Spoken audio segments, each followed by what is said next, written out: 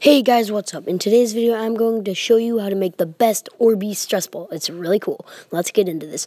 So first, you're going to get some Orbeez and a balloon. I'm using a clear balloon. I think they work best because they look the coolest. And a funnel.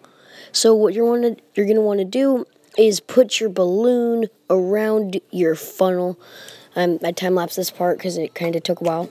And like that. You just want to put your balloon around the funnel. Take a little spoonful, maybe a couple more, that's good, of Orbeez. Make sure they're dry too. And put them inside the funnel.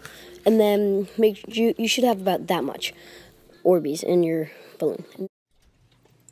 Okay guys, now you're going to fill up your balloon with water just a little bit. It might take some adjustments, but at the end, you're going to want your balloon to be about that big.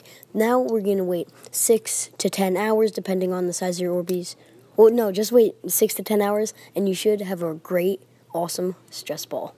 Okay guys, after 6 to 10 hours of waiting, then you have a great Orbeez stress ball. This feels really nice on your hands, feels really cool.